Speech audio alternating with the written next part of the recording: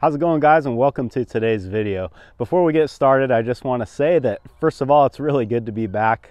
Finally kind of on my feet and able to do some stuff now. For those of you that don't know, I've been pretty sick for the last couple of weeks and just kind of finally now coming back to life, so it's good. And thank everybody for all the kind comments and well wishes that you guys have been leaving me. That's been awesome. I'm actually really excited about today's video because today I'm putting into motion a plan, or you might even call it an experiment, that I've been wanting to try for a few years. And I'm also going to explain to you guys why I'm irrigating in February. That's what's going on today on Farmer Tyler Ranch.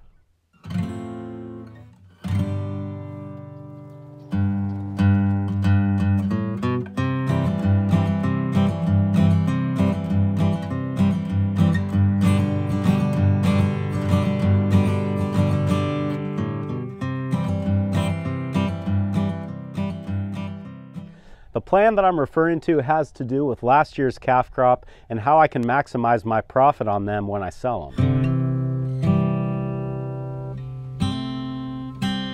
But before I tell you what I'm going to try to do now, I think first I want to tell you what I've done in the past.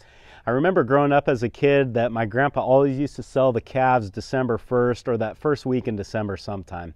And you know, I never actually asked him why he decided to do it then, but I always kind of assumed that it was because he didn't want to store all that hay in the barn or buy enough hay to keep the calves through the winter.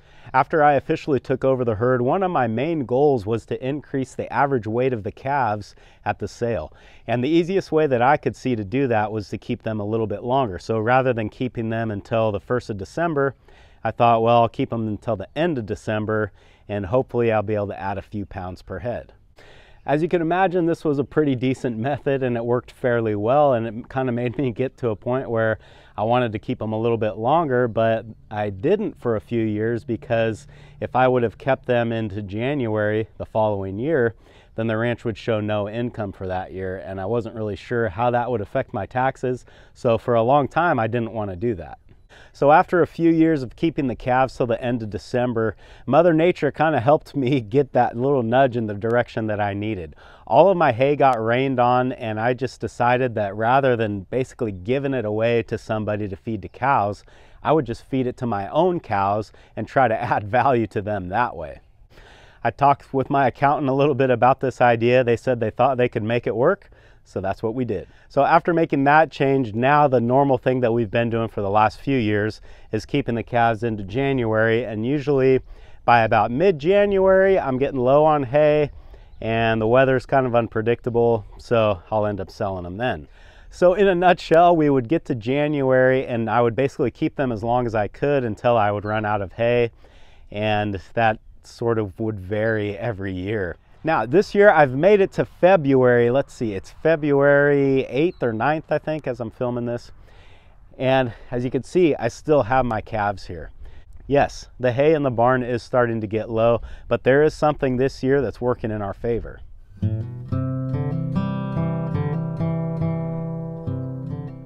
Of course, I'm talking about the weather, but more importantly, the grass.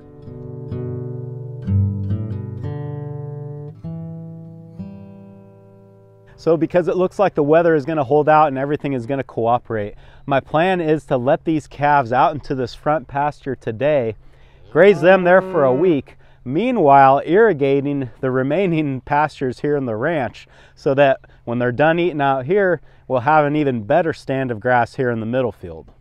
As we fly over the front field, you can see from bale grazing how much winter forages we actually inadvertently planted out here, and now we're reaping the benefits of that, because in February, when really none of the summer grasses are growing, we've got a lot of feed out here for these calves. As soon as we get these calves turned out here into this front pasture, I'm going to be starting the water here in the middle field. Now, after they get done out here in the front, after I'm thinking it's 7 days or so, we should have an even better stand waiting for them here in the middle field. Now you can see that we did practice some bale grazing out here, not as much as the front field, but definitely a little bit. And I'm thinking that with a little shot of water, what's growing here already is really going to jump. I irrigated the backfield here last night and the water is just about ready to be shut off out here. The calves won't make it into this pasture for at least 2 weeks. We'll see how they graze down these other 2 fields. But when they do, what I'm hoping is that I've got enough feed stocked out here to keep them back here for 2 or maybe even 3 weeks with minimal hay supplement. So if everything goes according to plan, I will have at least a month of grazing for these calves. So that way I can add weight to them at a cost-effective way for me, and I can sort of hold on to a little bit more of my hay reserves, because we still don't know what springtime is going to do. The weather is nice now, but I've seen this happen before, and we had rain all through April. So I figured that while the weather is nice and the grass reserves are here, I might as well take advantage of them. So that is the plan for now. Of course, things are going to change. We'll make adjustments as we go. And the other thing that I need to keep in mind is that, you know, these cows are going to start having calves in about a month. So I'm going to need to get them out on grass before too long too. What I'm hoping is that after the calves get done here, I can get water on this immediately, and then after a week put the cows back out there and just kind of get them all in a rotation. I'm not really sure quite how that's going to work yet, but we'll definitely figure it out as we go. Before I turn these calves out on the grass, there's one thing that I need to do. Now, while I've got them out here, I still want to give them access to hay, because like I said, the whole point here is to put pounds. Hi. The whole point is to put pounds on the calves, so I want to make sure that they are eating as much as they can possibly handle. So what I think I will end up doing, well, you're pretty friendly, aren't you? What I think I'm going to end up doing is opening this gate here and setting up a couple of panels. I'm not sure if this is going to make it in the shot, but I'll set up a couple panels so they can walk through this gateway, through the mud here, and then out this gate to get into the front field. Let me go grab some panels and let's make this happen.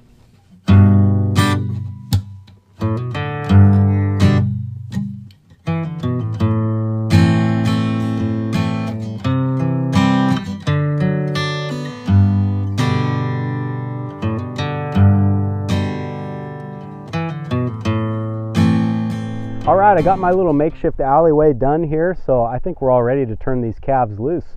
Now, I'm sure as soon as they start kind of funneling through here and out into the pasture, these cows are going to get insanely jealous, because they're going to wish that they were running out there.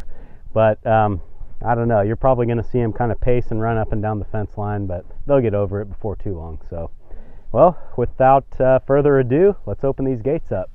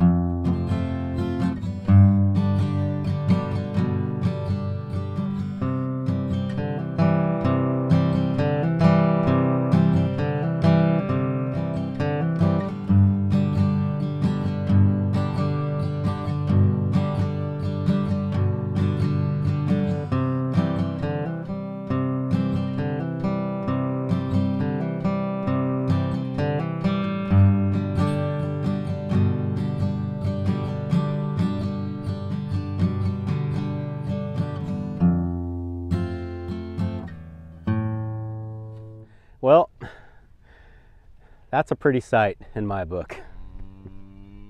I think the calves are a lot happier out there, and kind of like I predicted, the cows are not so happy. But after a few minutes, everybody should settle down and kind of get comfortable with where they're at. In a week, I'll bring you guys back out here and we'll see how much of this pasture they've eaten, kind of talk about how much hay they consumed while they're on the pasture, and we'll get them moved into this next field and do it all over again. Until then, thanks for hanging out at the ranch with me today, guys, and I hope I'll see you again on Farmer Tyler Ranch.